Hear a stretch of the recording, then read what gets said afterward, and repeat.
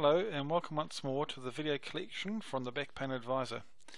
This video today is on two of the muscles that are essential to stretch for any low back pain but also back pain in general. The quadratus lumborum, which is the flank muscle on your low back, is one of the major pelvic stabilizers and needs to be stretched. The other important muscle is the adductors, which is your inner thigh muscle. Again, a very important pelvic stabilizer, and these two muscles combined should be stretched in all back pain conditions. But if you'd like more information on any technique for back pain, feel free to go to one of our websites listed in this video.